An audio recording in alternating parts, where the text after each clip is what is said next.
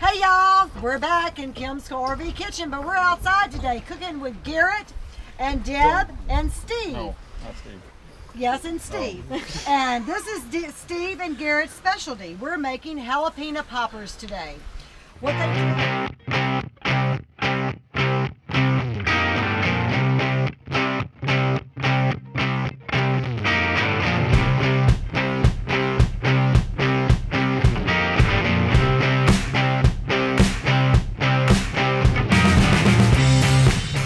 they did was they cleaned out the jalapenos. They stuffed them with cream cheese, and then we're putting a piece of bacon on them and holding them together with a toothpick, and we're going to put them on the grill and grill them. When they're done, we'll come back to you and show you. And they are delicious. So yummy. There won't be any left. All right, we got a hell of an assembly line going here. We got Garrett taking the jalapenos, filling them with cream cheese. Dakota.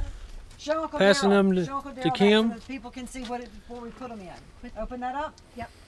Hold it up because so on he the can grill, see it. and we put them in there like that. So we got toothpicks soaking so they don't burn. Kim's wrapping them in bacon, and we got a whole pile over there. Look at that. All right, here we go. The jalapeno poppers. It's going to be appetizers today. Entrees.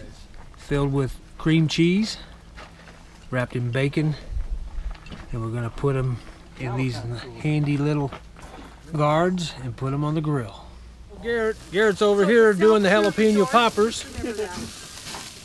These are going to be the appetizers. As you can see, you got to kind of watch it. You'll get some flare-ups because of all the bacon, so you got to pay close attention to this because of the grease. So you get your little spray bottle out and say, back off. So you keep rotating them.